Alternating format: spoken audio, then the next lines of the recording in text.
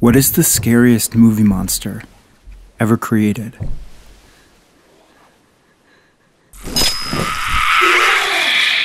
We might first think of the Xenomorph from the Alien franchise, or Pale Man from Guillermo del Toro's Pan's Labyrinth, or perhaps even the T-Rex from Jurassic Park. It's a way in which Hollywood is extremely prolific and quite underrated. For over 120 years, it's created nightmare-inducing creatures.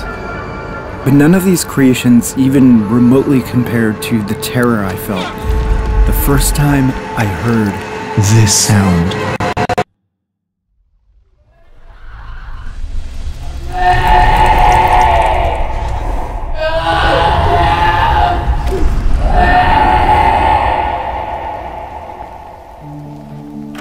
This is the mutated bear from Alex Garland's Annihilation, and it haunted my waking dreams for what seemed like weeks after I saw the film.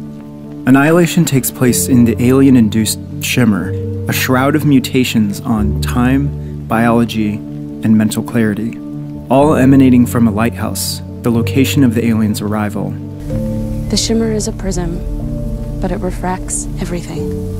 The bear also takes cues from this cancerous environment. It is emaciated. Its skin and fur peel off of its frame. It sulks through the environment through labored breaths. But the most disturbing cue of this out-of-control mutation is the human skull embedded inside the bear's own head. But the animal is not without an emotional presence. Garland and visual effects supervisor Andrew Whitehurst collaborated closely to create a creature that would strike fear, but also empathy. The behavior of the monster has something odd about it, because it's primarily in a state of sort of despair and pain rather than anger. But why choose to create a monster that engenders connection? I think the best way to explore this is to develop a deeper understanding of what horror films tap into, psychologically. Our unconscious personality, we have hints, we have certain ideas, but we don't know it really. Swiss psychiatrist Carl Jung thought that the most powerful stories were filled with metaphors for what he called the collective unconscious. He called these symbolic representations of ancestrally shared human behavior archetypes. There is still good in him. He's more machine now than man. Twisted and evil. And our stories are still filled with these exaggerated characters, like the magician, the sage, and of course, the hero. I will take the ring to Mordor. Jung believed we have an impulse to live these archetypes within our individual lives, whether we're conscious of it or not. He believed horror films deal specifically within the persona-shadow archetype duality, and that this makes them particularly powerful. The persona archetype is what we choose to share with the world, but there exists a deeper unconscious shadow, which, often represented by a monster, drives us toward evil. Annihilation presents us with characters who have medical degrees, prestigious academic appointments, but also struggle deeply with self-destructive tendencies. She's tried to kill herself. Oh, I think the opposite, trying to feel alive. So if the bear is a metaphor for the shadow, what is it telling us about ourselves? At which part of our repressed unconscious does it hint? It was so strange hearing Shepard's voice in the mouth of that creature last night. I think as she was dying, part of her mind became part of the creature that was killing her. Imagine dying frightened and in pain and having that as the only part of you which survives. I wouldn't like that at all.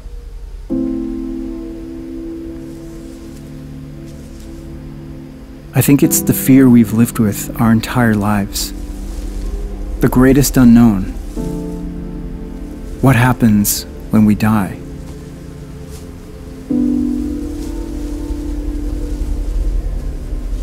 Ventress wants to face it. You want to fight it. But I don't think I want either of those things. The bear seizes the moment its victim realizes death will soon occur and suspends this fear forever in its cry. Now, I think there's an important distinction to make here.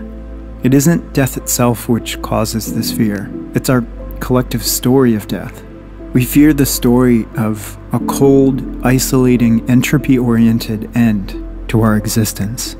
In his Pulitzer Prize-winning book, The Denial of Death, Ernest Becker writes, "The irony of man's condition is that the deepest need is to be free of the anxiety of death and annihilation. But it is life itself which awakens it, and so we must shrink from being fully alive." I think we're so often caught in this purgatory-like existence, caught between being afraid of death and being afraid to be fully alive. We slowly and quietly destroy our lives, but we never get too close to death.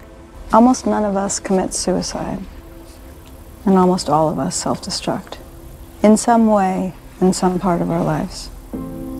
Jung's answer to break this cycle is to fully integrate the monster into consciousness, to fully integrate the story of death into life.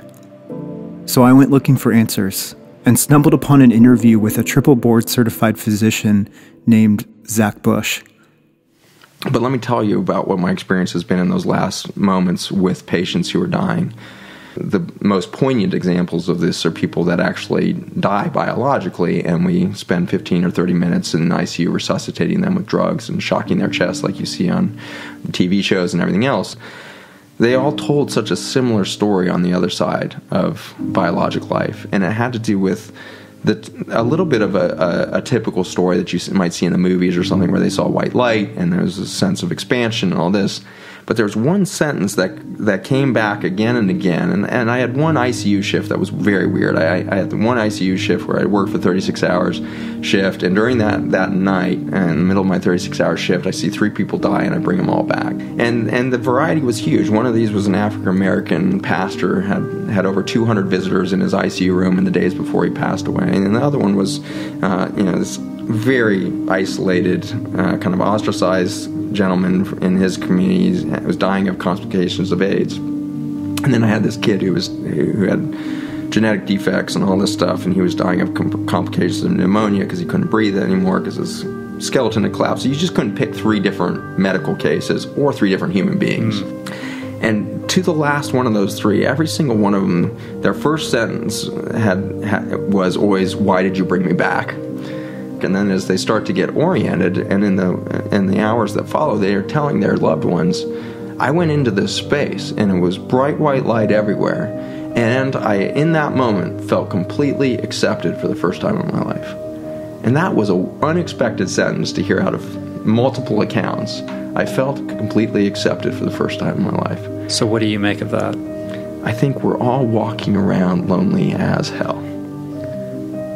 And our opportunity to rebirth, because death is not an end point. It's a transformation moment. It's an expansion beyond the limits of this frail biologic shell that we carry around.